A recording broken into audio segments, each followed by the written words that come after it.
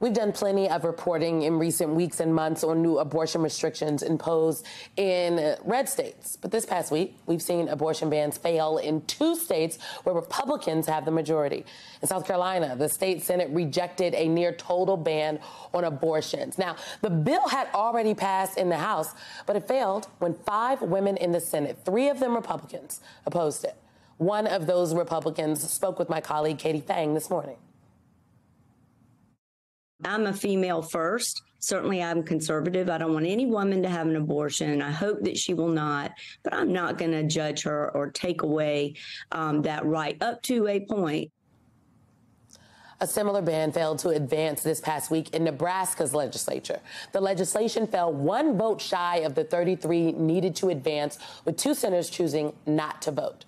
That means that efforts to restrict abortion access in Nebraska will likely fail for a second conservative year.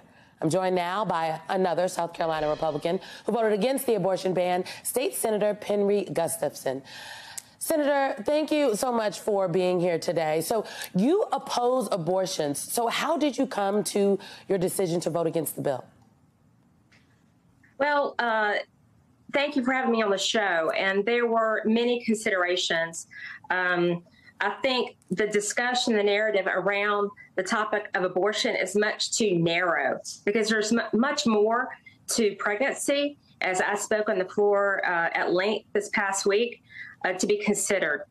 How did I come to this? Well, the number one thing is this particular House bill, I do not think can stand up to constitutional South Carolina constitutional muster. So we passed a great heartbeat bill S1 in 2021, and it was challenged, and the Supreme Court of South Carolina did uphold it. Whatever we pass, the very first thing it has to be is constitutional. And there is conflicting language in this bill. There are other issues with this bill. There are things laid out with no consequences. I have some questions about contraceptives personally, and if it's not going to hold up, it's not even worth, why do it? So that's one reason why we did join up, because none of us really thought that could happen. There are a lot of other reasons why, but that was my number one reason. That was your number one. Okay. I think that's very important for people to know, because I think folks do expect state legislators to take all of these different things into consideration. And it feels like sometimes that never happens. But I feel like I knew that there was something going on in South Carolina, which is why we wanted to have you on today. I want to play for you.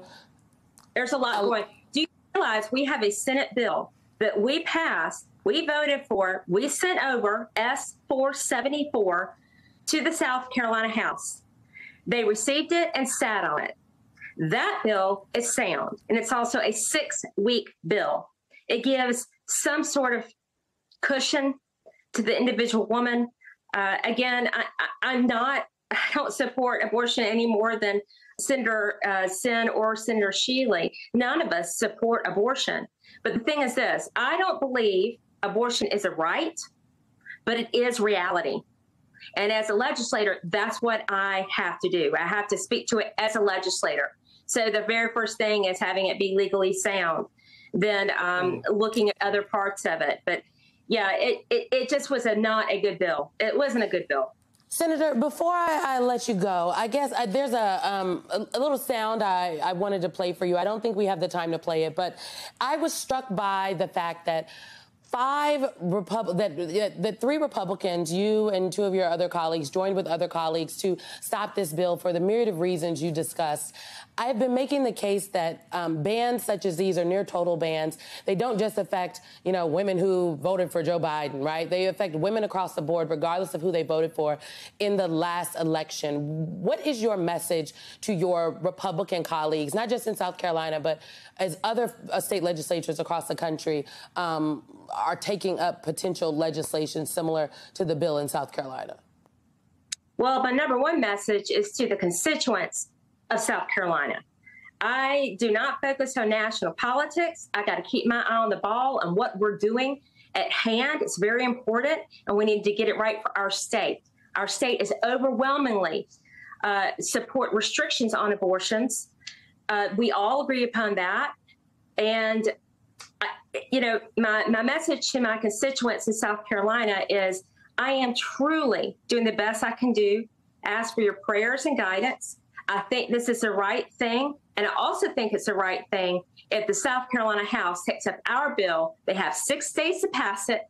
They need to do it because we are becoming a destination abortion state. We've got thousands of abortions. They are multiplying. And over half of those people coming to our state are from outside states.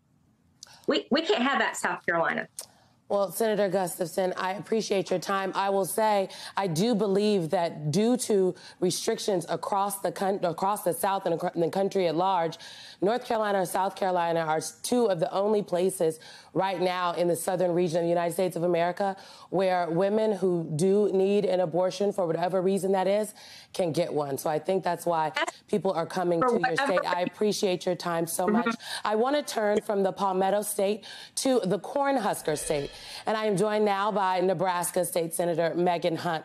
Senator Hunt, it is very good to see you. Now, in Nebraska, these abortion restrictions have now failed twice in the state legislature. Last session, a bill was brought up. This session, this bill was just failed. Do you expect Republicans to make a 3rd attempt at a bill in next year's legislative session? Thank you, Simone. It's really good to see you. I think that we can expect opponents of abortion to try to take this up every single chance that they get. I mean, why would we blame them for doing that? We're going to continue to see abortion in red states and across the country be one of the hottest, hot button controversial issues that drive these elections. But I also think that we've gone so far in a radical way that even Republicans, even conservatives, even people who are anti-abortion are realizing that without the backstop of Roe versus Wade, we've really gone too far. You bring that up, and in Nebraska, that seemingly is the explanation for why this bill is currently not a law. Because if it weren't for one state senator, Merv Reapy, who voted present, and Senator Reapy, he is a Republican, this bill, we would be having a different conversation today. So do you think that there's hope that more Republicans might follow his example, that there is a way to come together for some bipartisan legislation, if you will, in the unicameral? Yes, and it's so encouraging to me because I really believe that, no matter what your views are on abortion, we can all agree that there's no one-size-fits-all law that can apply to every pregnancy because every pregnancy is different. And even conservatives have difficult pregnancies. Even Republicans sometimes need to end a pregnancy, even if they're anti-abortion. And lawmakers understand that. Lawmakers in Nebraska have said that they trust doctors, they trust our healthcare providers in our state to provide the standard of care, and they trust our neighbors in Nebraska to make the best decision for them and their families. You are, before I let you go, you are the focus of an ethics violation. And I was reading about this, and you are the focus of that because you have a child who is transgender, and you voted against a bill that would ban gender-affirming health care for minors. Now, I just want to give you a moment to address these claims in this investigation quickly. Well, thanks for the opportunity. Being a mother and loving your child is never a conflict of interest. I'm under an investigation for supporting a bill or for opposing a bill that would ban health care for trans kids in Nebraska. And someone has come up and said, because I have a trans kid, I have a conflict of interest. And my response to that is if they want to fight about that, they can do that in court because being a parent is not a conflict of interest. And I'm just going to keep staying in my lane and minding my business and doing my job. Well, State Senator Megan Hunt, I appreciate your time and your lane today. Thank you. Thank you very much.